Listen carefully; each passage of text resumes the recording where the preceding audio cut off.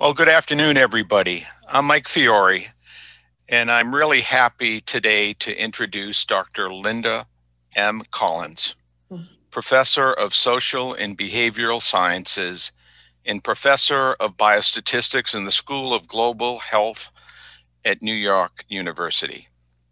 Dr. Collins' research is focused on developing, disseminating, and applying the multi-phase optimization strategy known as MOST, an engineering-inspired methodology framework for optimizing and evaluating behavioral, biobehavioral, and social structural interventions, including tobacco control interventions. The objective of MOST is to improve intervention effectiveness, affordability, scalability, and efficiency. Tim Baker and I first met Dr. Linda Collins more than 15 years ago over lunch at a DC area restaurant.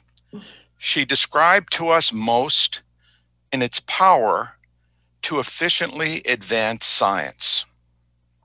That lunch had a profound impact on the two of us and on our science. Dr. Collins, in part as a result, has been an investigator since that time on 3 consecutive National Cancer Institute program project grants that Tim and I lead. As importantly, Dr. Collins in MOST has changed the way we conceptualize and conduct our science. Linda, you have powerfully informed our work and that of countless investigators in tobacco control and beyond. I am honored to introduce you today for your clinical plenary theme lecture titled Beyond Intervention Effectiveness, What We Need to Achieve Greater Public Health Impact. Dr. Collins. Mike, thank you so much for that nice introduction. And I want you to know, and I think this is probably obvious, that meeting had a profound effect on my work too. You were the first people to have the courage to take MOST out for a spin, and I'll always be grateful for that. And you and Tim and Robin Mermelstein and Megan Piper have had a lot of influence on my work over the years. So thank you for that. I have no conflicts to disclose, and thank you to my current sources of funding. Mike gave us the title of my talk, but I just want to point out my email address on this slide and also my Twitter handle. I want to start just by quickly going over the NIH stage model for behavioral intervention development. And one reason for that is I'm going to be referring to it today.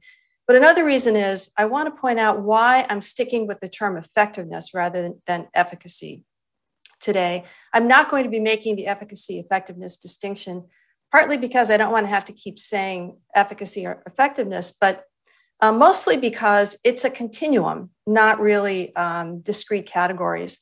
And we see that in stage 3, that's labeled efficacy. And of course, that is evaluating interventions in more realistic community type settings. But these trials are often called hybrid efficacy effectiveness trials. So I'm going to be sticking with the term effectiveness today.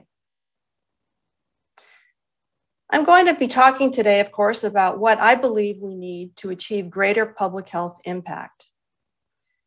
And I think it's 2 things. One, I think we need to be considering affordability, scalability, and efficiency right along with effectiveness from the very beginning of the intervention development process and all the way through.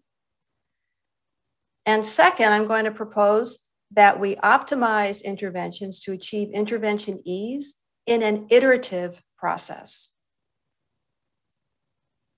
Here's an overview of my talk today. First, I'm going to explain why I believe it's important to consider affordability, scalability, and efficiency from the outset. I'll talk about how we can achieve intervention ease by means of optimization and describe the multi-phase optimization strategy, or MOST. I'll share with you one possible vision for the future of tobacco use prevention and treatment if some of these ideas are adopted. And I'll just end with a few concluding remarks. So Here's my pitch for why I believe it's important to consider affordability, scalability, and efficiency from the very outset. Let's review the classical treatment package approach, which is still business as usual in intervention development and evaluation. This is just a figure describing the classical treatment package approach. There's a number of components. I have 5 here. Of course, it could be any number of components. They are usually pilot tested first and then assembled into an intervention package. And that intervention package is evaluated by means of an RCT. The RCT is a really great way to evaluate interventions. That is to say, to test a hypothesis about whether the intervention as a package performs better than control. But the RCT can assess the performance of the package, not the individual components. And that's going to be important in what I'm going to say next. I want to pause for a moment here to acknowledge the contribution of the treatment package approach to intervention science. It's gotten us from nowhere to where we are today, made a tremendous amount of progress in the hands of some really, really brilliant scientists.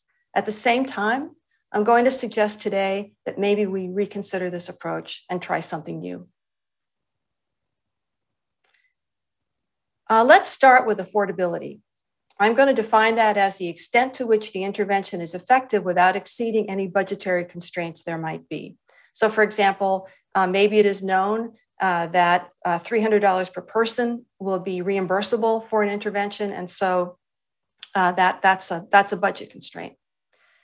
Today, there's little incentive, I would argue, for US academic intervention scientists to think about how much their interventions cost to implement. That's not necessarily true in other countries. It's true in some other countries and not all, though. In my interactions with intervention scientists, I very often ask them if they come to me for experimental design advice. This intervention looks great. Let's hope it's successful and would go to scale. And if it did, who do you think would pay for it? And very often they don't know the answer to that question. And to be fair, that's a hard question because it's not always obvious who would pay for an intervention. Now, of course, if the intervention ends up being too expensive, you would need to do something to make it less expensive if it's going to be scalable. So you can try making alterations to the intervention, but this is risky if the classical approach was used. If the classical treatment package approach was used to develop the intervention, you don't know which components are working and which ones aren't. You don't know which components contributed to that overall effect that you observed. And so if you start removing components, you can seriously undermine the effectiveness of the intervention. So the consequences here are many interventions are never implemented because they're just too expensive, or they're implemented with undermined effectiveness. Now let's consider scalability, which I'll define as the extent to which the intervention can be implemented widely with fidelity. The prevailing logic today in intervention science seems to be first establish effectiveness and then worry about scalability, only then worry about scalability. But what if you establish the effectiveness of the intervention and it turns out not to be scalable? And there's a lot of reasons that could happen. The intervention might be too complicated. It might require more attention than staff can reasonably give it. It might not be cost effective. There's many, many other possibilities. So again, here, alterations are needed to make the intervention less complicated. For example, less demanding of staff time. But again, these alterations can be risky for the same reason I said before if the classical treatment package approach was used. So the consequences here are, again, many interventions are never implemented because they're really not scalable or practical, or they're implemented but with undermined effectiveness. Now let's talk about efficiency, which I'll define as the extent to which the intervention avoids wasting time, money, or other valuable resources. An efficient intervention is an intervention that doesn't have any inactive components in it. Let's say you're an intervention scientist, you're developing an intervention using the classical approach. And first, you know you want to get a significant effect in an RCT. Because when you're an academic intervention scientist, that's kind of your job, is to get a significant effect in an RCT.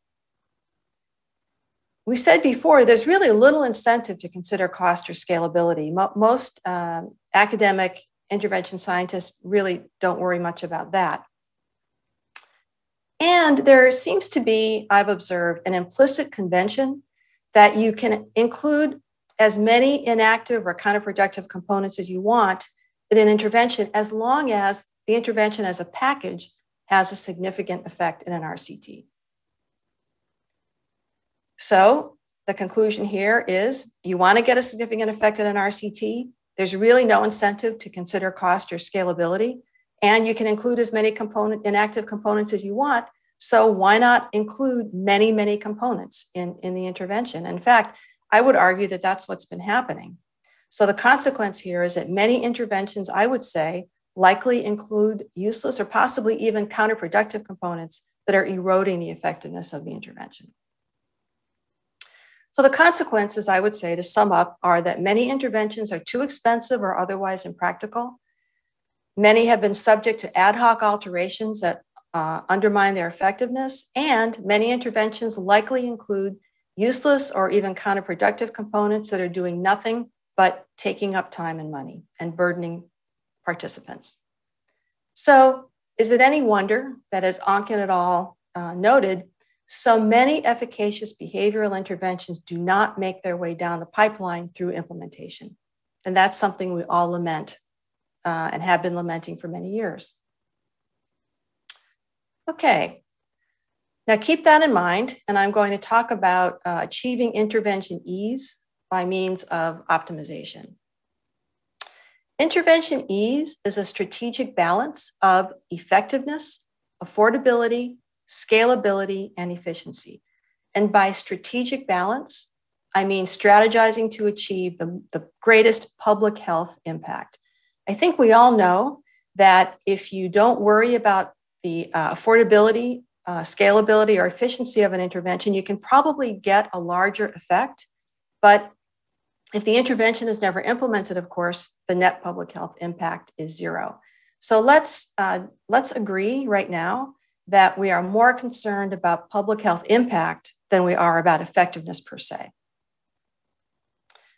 Ease is achieved by balancing, on the one hand, effectiveness against affordability, scalability, and efficiency.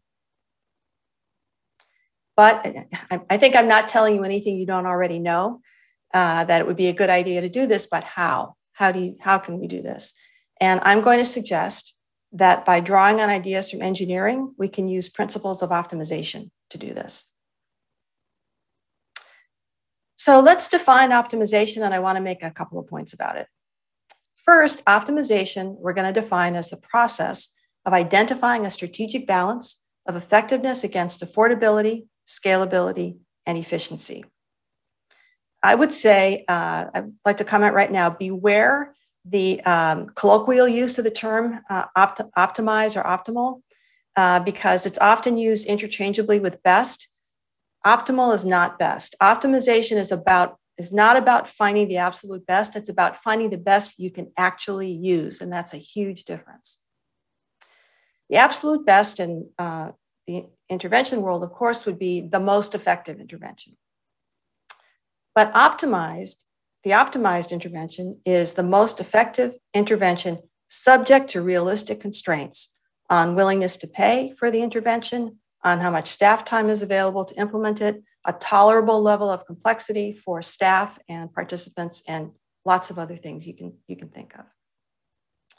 I also want to point out that there may not be, in fact, often will not be, one single optimal intervention. What is optimal may vary across settings and time. And if that seems strange to you, just imagine the following. We're both trying to optimize an intervention. I know that in my community, willingness to pay is $200 per participant. Maybe in your community, which is perhaps more resource rich, it's possible to pay $300 per person. Well, I think you can see that the composition of the optimized intervention is likely going to be different in those two scenarios, and that's completely natural. This is the multi-phase optimization strategy, or MOST. I'm just going to quickly walk us through it. First phase is preparation. In this phase, you lay the groundwork for optimization. And here you devise or possibly revise a very detailed conceptual model. You identify a set of candidate components, and I'm calling them candidate components because they're candidates for inclusion in the intervention. It's not a foregone conclusion that they're going to be included. They're candidates for inclusion. Any pilot testing is done here in the preparation phase, and you identify an optimization criterion. I'm going to come back to that in just a moment. The next phase is optimization, where you build the optimized intervention. And here you would conduct what's called an optimization trial. And there's many different possibilities for the design of the optimization trial. I'm going to come back to that in a second too. The purpose, though, of every optimization trial, whatever experimental design you use, is to assess the performance of individual components and also how they may interact with each other. That information is essential for optimizing interventions. The final phase is evaluation, where the intervention is evaluated, usually in a standard RCT.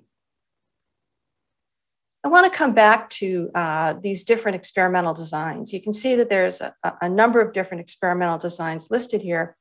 Factorial experiment, the fractional factorial experiment, the SMART, which is the sequential multiple assignment randomized trial, the micro-randomized trial, system identification, which really comes from a different tradition from those other experimental designs, and there may be others. The point I want to make here is that those of us who are enthusiasts about intervention optimization, we are not anti-RCT. We're pro selecting the experimental design that's appropriate for the research questions that are being asked. When the research questions concern the performance of individual components of an intervention, then one of these experimental designs is going to be most useful in most cases. If the question is about evaluating a treatment package, then the RCT is the right design to use. And I think, we've all been trained as scientists, and I think very, very basic in our training has been no one single experimental design is appropriate for all the different research questions that we might have as scientists. I said I'd come back to the optimization criterion. The optimization criterion is your definition of intervention ease. So it's your definition of how you're going to balance effectiveness against these other considerations. And this is where you would specify, for example, an upper limit on willingness to pay. This is where you would say, for example, I'm going to find the set of components that gives me the most effective, the largest effect I can get, but costs under, say, $300 a person to implement. I want to point out that the multi-phase optimization strategy is an iterative approach, and that is really woven through this approach, but I want to point out a couple of places. One is, notice that this says conduct optimization trials, plural. You actually can conduct a series of optimization trials. Sometimes you would want to do them simultaneously. Other times you can do them in an iterative fashion. For example, you might conduct one optimization trial that would tell you which components are working, and you might want to take out the ones that aren't working and replace them with new ones and test those. It's not necessary to do that, but it's an option. And also I want to point out that you can cycle back without doing an RCT, and there are a number of reasons why you might want to do that, but one is that you just didn't identify enough active components to make up a successful intervention. Now I'm going to report to you an example, which is work that I was lucky enough to do in collaboration with Mike and Tim Baker and Megan Piper and Robin Mermelstein and a number of others. And Mike, of course, was the principal investigator on this. And the objective here was to arrive at an efficient smoking cessation intervention made up of all active components. So we were trying to screen out any inactive components. This work was based on Mike and Tim's phased-based model of cessation, which I think most of you have probably heard of. We examined 11 components in 2 different optimization trials that were conducted simultaneously. The results of these trials were reported in these articles that were published in Addiction in 2016. So I'm not going to go into everything, but I want to just give you a sense of what an optimization trial is like So let's look at the different components that were in these two optimization trials. So one trial focused on components that pertain to the preparation and cessation phase of cessation. And the second optimization trial contained components that pertain to the maintenance phase. One component we looked at was the preparation use of nicotine patch, and that could be on or off. And notice that, by the way, that preparation is before actual cessation. In this study, everyone got nicotine replacement, starting with the cessation date at least, but some people were given NRT during the preparation phase. Preparation oral NRT in lozenge form, that was on versus could be on or off. Preparation phase counseling could be on or off. Cessation in-person counseling, it could be at a lower level or a higher level. Cessation phone counseling, again, could be a higher level or a lower level. And duration of NRT could be 16 weeks or 8 weeks. So those, we examined those in a factorial experiment, and those were the 6 factors. In the maintenance phase experiment, we looked at extended use of medication even further, 26 weeks versus 8 weeks. Maintenance counseling via telephone could be presented or not presented.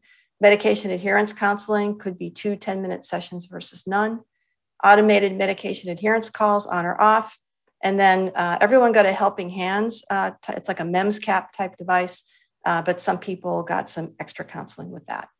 So we conducted those 2 experiments to examine the performance of those components. And these were the winners, so to speak. These were the ones that turned out to have detectable effects. Preparation phase, oral NRT, cessation phase, in-person counseling at the intensive level, extended NRT 26 weeks out, medication counseling via telephone, and automated medication adherence calls. So those components were combined into a treatment package, and that was evaluated by means of the standard RCT that was reported in the Annals of Behavioral Medicine in 2018.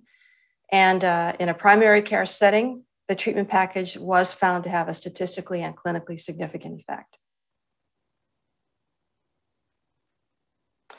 I'd like to share with you one possible vision for the future of tobacco use prevention and treatment.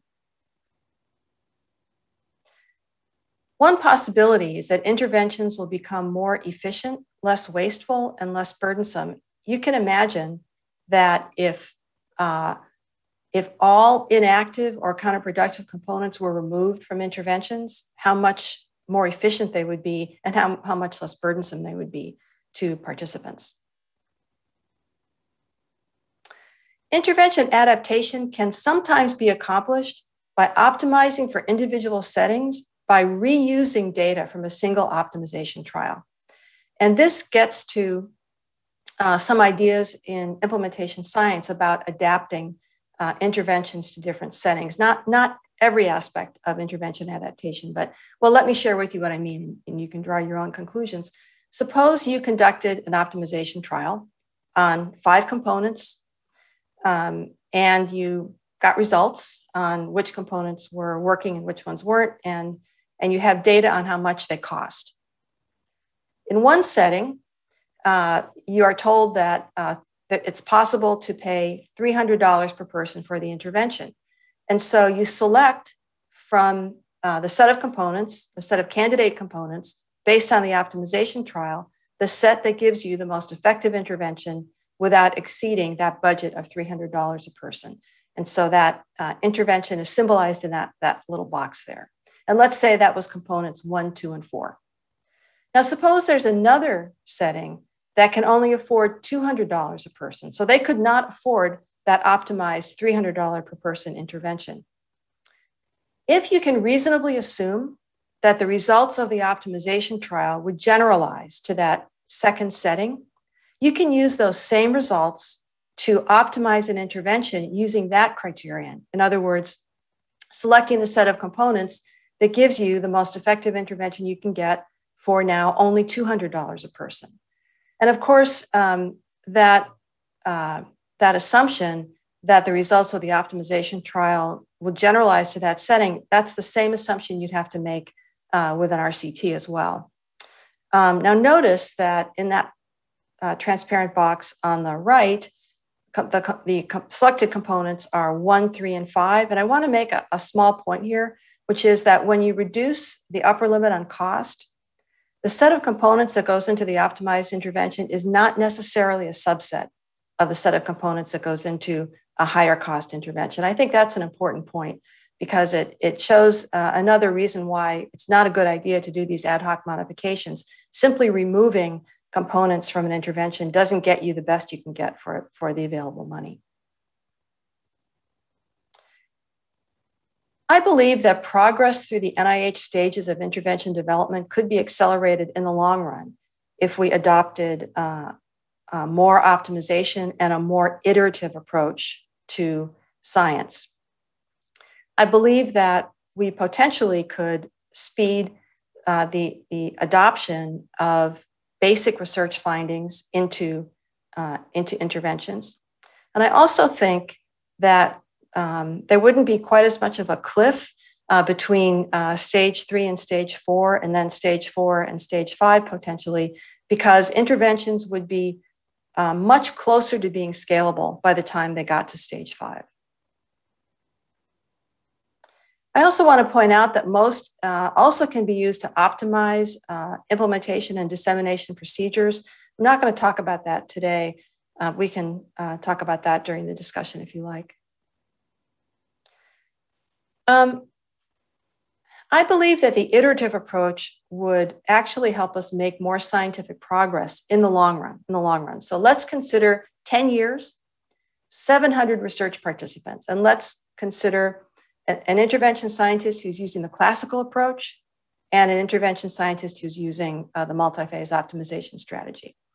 So the classical approach scientist takes half the subjects, 350 subjects, and assembles an intervention out of 5 components, evaluates it in an RCT, and does not get significant results.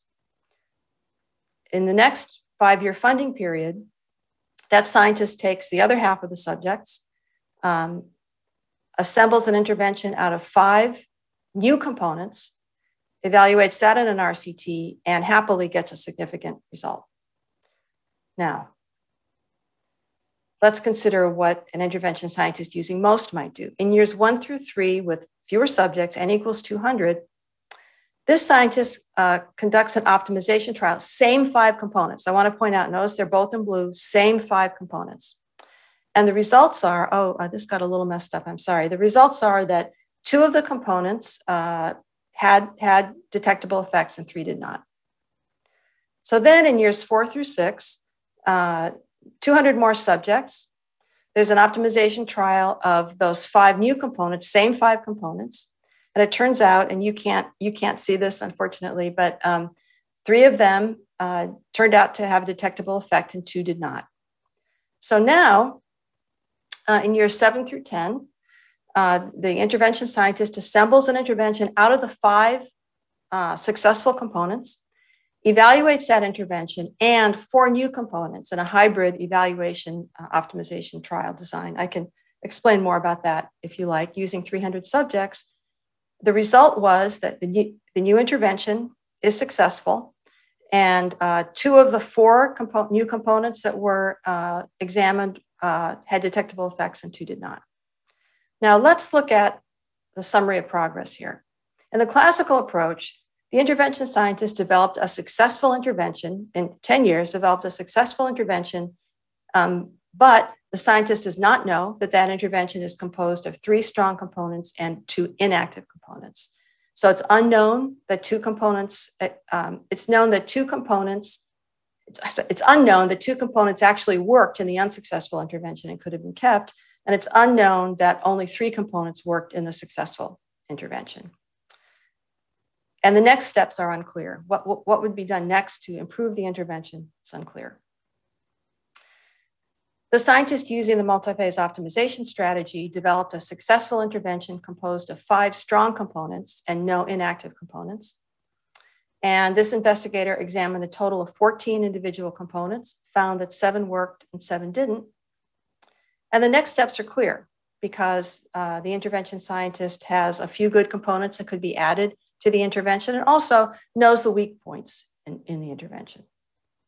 So that's a summary of progress that could be made over 10 years, same number of research participants, contrasting the two approaches. If interventions were routinely optimized to achieve intervention ease, they would become better and better over time. So let's look at this quote from the NIH website. Intervention development is not complete until an intervention reaches its maximum level of potency and is implementable with a maximum number of individuals in the population for which it was developed. I agree largely with this, but I would change one thing. I would say that intervention development is never complete because you can always, that may seem scary, but you can always improve interventions. Think about consumer products. Think about the iPhone, for example. In the past 10 years, there have been many, many different improved versions of the iPhone. They come out with 1 or 2 new versions of the iPhone every year.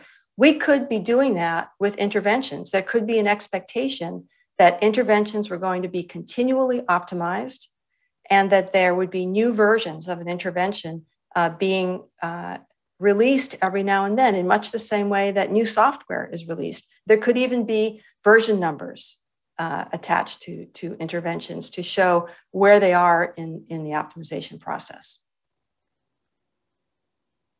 And I believe we would develop a solid foundation of knowledge about what works for whom and under what circumstances. I think this foundation would grow over time. I will say that in factorial optimization trials, you have the opportunity to look at interactions between intervention components. That is to say, you can look at whether the presence or absence or level of a component has an impact on the effect of another component. We routinely put lots of components and interventions, and we know very little about this. And I believe that that's one area that we really need to take a look at to help us understand how interventions work and how to improve them. Okay, a few closing remarks. I'd like to point out some environmental changes that would help the uptake of optimization, in my opinion. I think we could make the funding structure friendlier to an iterative approach. And again, drawing from the NIH STAGE model, the STAGE model is supposed to be an iterative, recursive, multi-directional model of behavioral intervention development. And to me, when you talk about doing research iteratively, that means research that's in a discovery mode. So you conduct, for example, an optimization trial, and then based on that optimization trial, you decide what you're going to do next.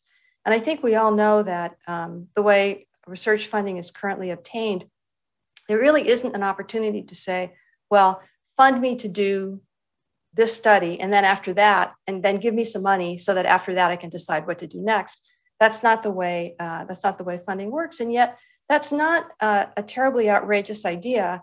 There could be ways to handle that without giving a blank check to investigators. For example, there would still be a budget with an upper limit on the budget, of course, and then there could be a decision point built into the plan of work at which the scientists would have to go back to program and discuss with them the findings and what the next steps would be. Something like that would, I think, enable us to work more iteratively in developing interventions. And second, I'd like to suggest we acknowledge that optimization trials can contribute as much to science as RCTs. Many times in my career, when I've given a workshop or a presentation about MOST, a new investigator has come up to me and said, I really find these ideas exciting, and I want to write a K Award application featuring these ideas. I say, fine, I'd be happy to be on the mentoring committee. And then I get a sheepish email a few weeks later saying, well, I ran this by my mentor, and my mentor says that these ideas are just too out there. And what I really need to do is get a couple of significant RCTs under my belt, and then I can start thinking about something like this. And that just kind of makes me sad. And I think that it would be better for intervention science if we acknowledge that some people might want to make their entire careers conducting well-designed, influential optimization trials, and that, that would be a valuable kind of career.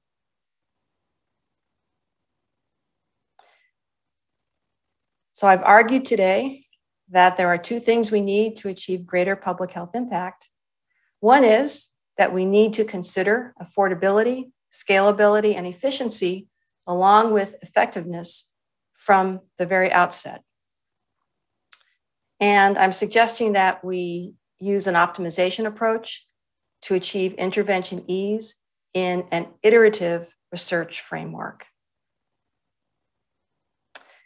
I want to give a shout out to some of my amazing collaborators, and I collaborate with people in a number of areas, but in the tobacco area, of course, Tim Baker, Steve Bernstein, Mike Fiore, Robin Mermelstein, Megan Piper, Vic Strecker. I think these are names that are familiar to many or most of you.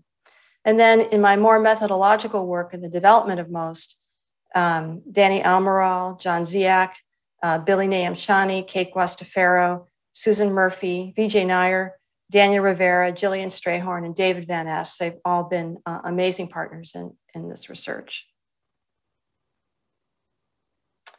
If you're interested in learning more, I suggest you do not buy this book because you can download a PDF for free, most likely, from your university library. I want to thank you for giving me an opportunity today to talk about my favorite subject. And I deliberately made this talk a little bit short because I'm very interested in hearing your comments today. Thank you very much. Linda, wonderful. And thank you for that really thorough review, both of MOST, but also I thought it was really helpful that you address some of the issues that particularly younger investigators face, and that is the enormous fear to go out on a limb with anything other than an RCT. So I just want to just really acknowledge that. I'm going to start with a question and then move to the questions that we're already receiving. You use the framework EASE, effectiveness, affordability, scalability, efficiency. Could you give some perspective on, cost is a very straightforward one, and you use that example a couple times, and I thought that was really helpful. But this idea of how do you balance when making the decisions, the big step away is it's not just efficacy or effectiveness, but we're almost in essence viewing these others potentially equally. How do you, what are some of the other considerations that you've seen individuals use MOST for in terms of weighing the relative influence or importance of effectiveness, affordability, scalability, and efficiency? Mm-hmm.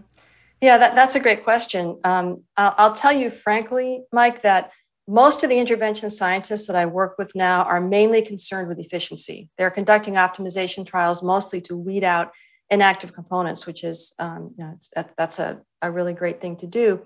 And I haven't worked very much with anyone yet who wants to do kind of a more careful balance of those considerations. But I have a couple comments to make. One is, how do you balance them? Well, you would balance them strategically, and the idea is to try to get the most public health impact. So however you would do that, you want to get pretty much, I would say, the most effectiveness you can, but within realistic limitations. That's maybe not a very specific answer. It also comes down to decision making. And I am with collaborators working on new approaches to decision making in MOST that are will take the results of an optimization trial and take a more Bayesian approach that will enable explicit weighing of these different considerations. I also want to say that it makes sense to actually have a phase of research at the very beginning before you actually start conducting an optimization trial, where you talk to stakeholders. First, you have to identify the stakeholders and then talk to them about what the limitations are or considerations from their perspective. And of course, Mike, your work has mostly taken place in primary care settings.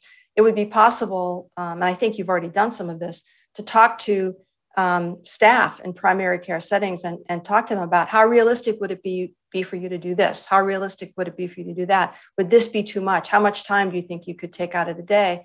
So staff is one type of stakeholder. Those kinds of opinions can be quantified and then used in decision-making later.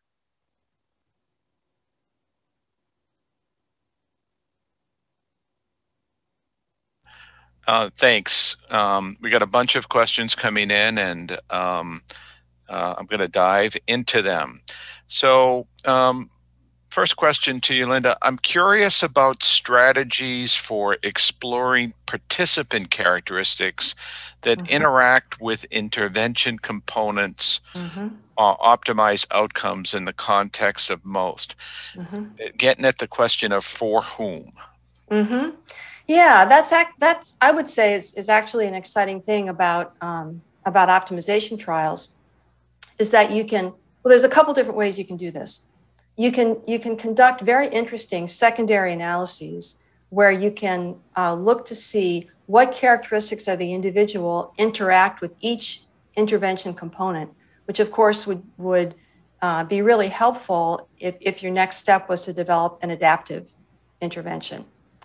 If you already have a sense of what characteristics of the individual might interact with components, and you want to look at that empirically, you can set up the experimental design to do that. For example, to take let's just take a simple one. If you thought that people with health literacy over a particular scale score might require one strategy, or that some components would work better for them, and then people below that level, some other components might work better for them, you actually could set up the experiment so that you recruited half people below that level and half people above that level. That would give you the most power for looking at that interaction. That tends to be resource intensive, though. But there definitely are ways you can either build it into the design the way I just described, or you can conduct very interesting secondary analyses. Great. One of our attendees stated, I have 3 components in a package: a mobile app, counseling, and NRT. I believe these are additive and synergistic. How would I do optimization research on 3 effective components? Well, it would depend on what your research question is. You say three effective components. If that means you already know they're effective, then I'm not sure what the question is. But let's assume for the moment that you want to test them.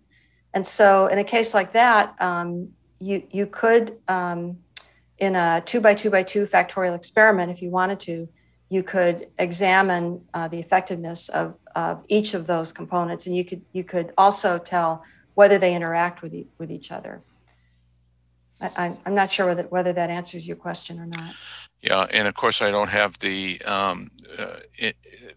individual who's asking it, but yeah, that's a disadvantage of this. Yeah. Might an additional way to look at the additive and or synergistic effects is to use each of those elements, but at different intensities, as your, in essence, the equivalent of your on-off of effects? Yes, that's a really good point. You certainly could, instead of having them be on-off, you could vary the intensity. And a few of the factors in the optimization trial from C-Tree that I showed a few minutes ago, some of those were low intensity, high intensity rather than off or on. And yes, so if the issue is that you don't want to withhold any of the treatments from anyone, yes, you certainly can examine low versus high.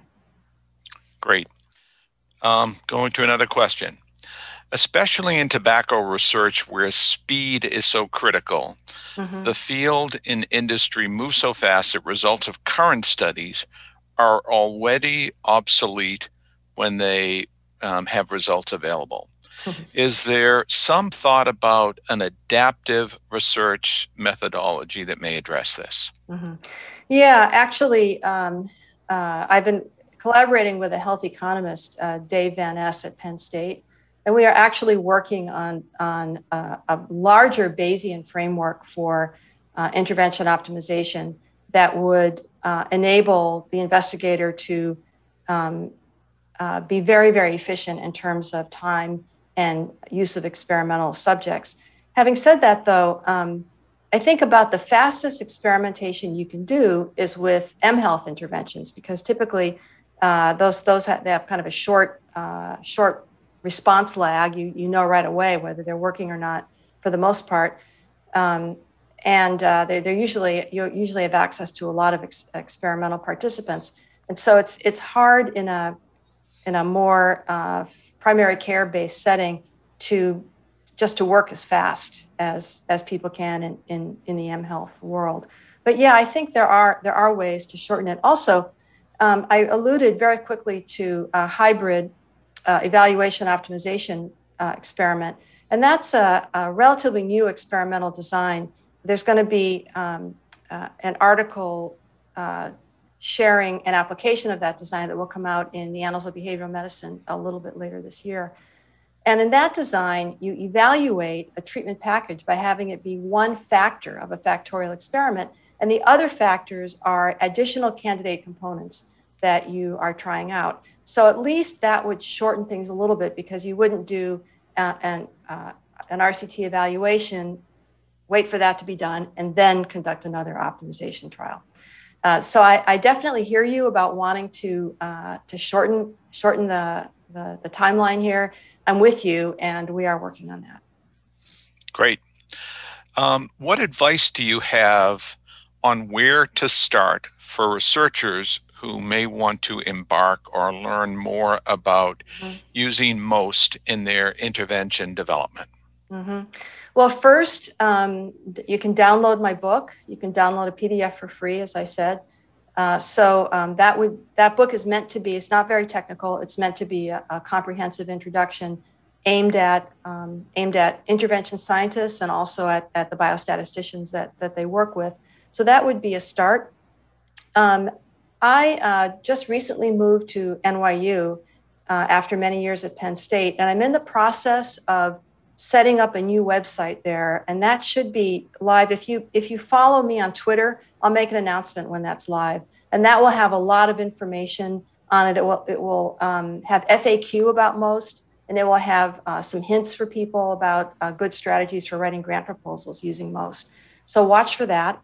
And I have an R25 grant from NIH to develop online training materials to help intervention scientists to learn about MOST. So I'm in the process of developing an asynchronous online course. And then once that's developed, I'll use those materials in some synchronous trainings I plan to have a few times a year, synchronous online trainings. So there will be trainings available. I imagine, I'm hoping that the online course, the asynchronous course, will be available, I would think, by June. And then we will plan one of the synchronous courses, which will be based on those materials, but also will involve, the opportunity to ask live questions and some group exercises and some individual attention. We'll probably do the first one of those toward the end of the summer or early fall. So watch for those things. I'll be announcing them. I'll be announcing them on Twitter, or feel free to email me if you have questions about when things are going to be rolled out. Great. Another question, just to clarify the relationship between MOST and SMART. MOST yes. is the overall product, and SMART is a possible design within the process. Is that it? Yes. Yeah, that's exactly right. And Susan Murphy and I need to be blamed for not making that clear at the beginning, because actually we didn't figure it out ourselves until a little later. We actually we actually published an article. This was quite a long time ago now. It was probably in like, I don't know, 2007 or 2008. And the title was something like Most and Smart. Two different ways you could go about developing an intervention. And then a few years later, we kind of looked at each other and said, what, why did we think that? Most is definitely the umbrella. It's a comprehensive framework that includes not just experimentation, but also development of a very detailed conceptual model. I talk about that in chapter 2 of my book, and it involves all the decision making too. And SMART, the sequential multiple assignment randomized trial, is one type of optimization trial. You use the SMART and you're trying to optimize the decision rules of a time-varying adaptive intervention. So that there's the factorial experiment, the SMART, the MRT, and I went over very quickly a number of different experimental designs for optimization trials. And maybe there'll be new ones that will come online, I hope. Excellent. Another question. How does the MOST methodology accommodate the reality that effective components may not act additively or synergistically? In fact, like pharmacotherapy, can't individual components act antagonistically? Absolutely. Yes, they can act antagonistically, but I don't think that's something to be afraid of. I think that's something to detect. And you can detect that in a factorial experiment. The sign of the interaction will tell you whether the interaction is synergistic or antagonistic. Now, I won't say, you think of a synergistic interaction having a positive sign, antagonistic having a negative sign. Actually, that depends on how everything is coded. But the sign will tell you whether it's synergistic or antagonistic. One thing I want to say, and this is something I go over in my book, it's when you at first you think, oh my gosh, if there's an antagonistic interaction, that's a deal breaker. There's no way both of those components could be in the intervention. But actually, it turns out that's not actually accurate. There are antagonistic interactions that occur sometimes just because maybe there's a little bit of overlap between two components, maybe a little bit of redundancy. So an antagonistic interaction means that the total effect of two or more components is less than what you would expect by just summing up the main effects. And that doesn't mean that it's like a poison pill type thing. Instead, it very often means that component A works great alone or on average. Component B works great on average. When you have A and B together, they work great, but a little less great than the sum of the main effects. And as I said, that can be due to a little bit of redundancy between the components. It can be due to fatigue, especially if you see higher order interactions involving like 4 or 5 components are always really hard to interpret. And a lot of times, you don't even try because you just can't get anywhere. But I believe that a lot of times those higher order interactions are just due to a participant thinking, well, I can handle 3 components, but whatever the 4th one is, it's just not going to be as helpful as the first 3 were. So just to reiterate, I want to say that an antagonistic interaction is not necessarily a deal breaker. And I think it's really important to understand interactions. As I said during my talk, I think we can only get so far with understanding how interventions work until we really start to understand interactions between components. We know nothing about that now, almost nothing, because there have been very, very few experiments that enable you to look at interactions. The RCT, it's a great experimental design. It does not enable looking at interactions at all. Helpful. All right. This is a question. Has Dr.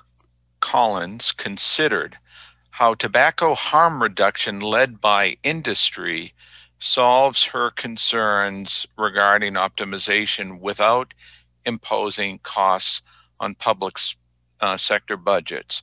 They automatically address scale, affordability, and efficacy, since failure to do so impedes profits, thus their incentive. Thoughts? Well, I will say that the basic ideas that I talked about today, obviously, I did not come up with. They are standard operating procedure in virtually every other field. So it's not too surprising that any profit-making enterprise would use the basic idea of optimization. In fact, here's an interesting thing about my life. When I go around and talk to people about most, I very often, at the end of the session, somebody will come up to me after and say, "You just blew my mind." People have done things like posted memes of exploding heads on Twitter and said, "I just saw a presentation by Linda Collins and on my head." But so those are people within our field of intervention science. If I tell literally anyone else about these ideas, they say, "I mean, that's not how you do it already."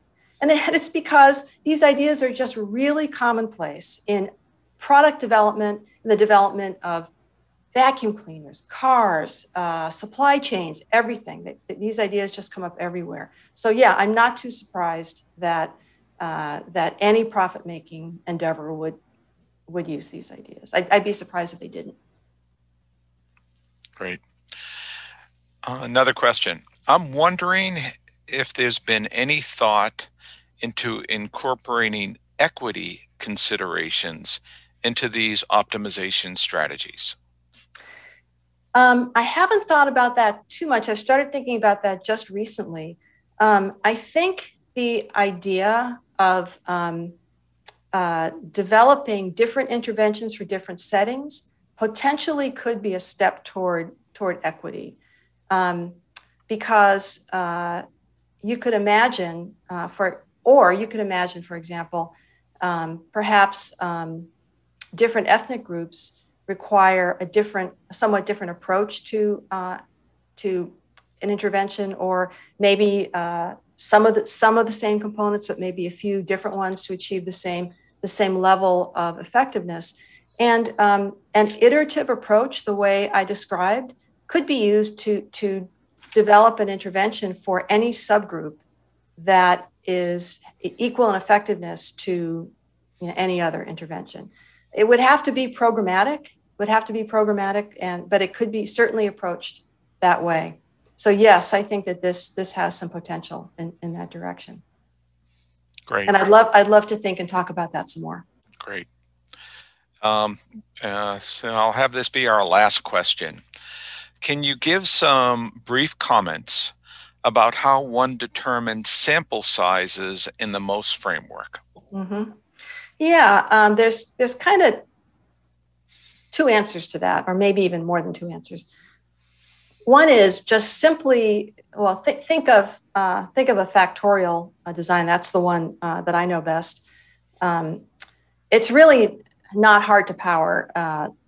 It's not hard to do a power analysis. In fact, it's basically the same as doing a power analysis for a t-test. You just take the smallest effect that you can do a good back of the envelope calculation by taking the smallest effect you want to detect and pretending it's a t-test. And that n is really close to what the overall n is going to be for the experiment. But I want to point out that we're talking about something a little bit different here. We've all been trained to think in terms of what I call the conclusion priority perspective. So in the conclusion priority perspective, you set about to detect an effect. The first thing you do is ask yourself, what size do I think that effect is? And no matter what the size is, you power a study so that you have, say, an 80% chance of detecting that effect if it's really there at that size. And you have to be able to draw a conclusion, whether you're going to reject the null hypothesis or not. And so if you can't muster the sample size to have enough power, you just don't do the experiment. Now contrast that with a decision priority perspective.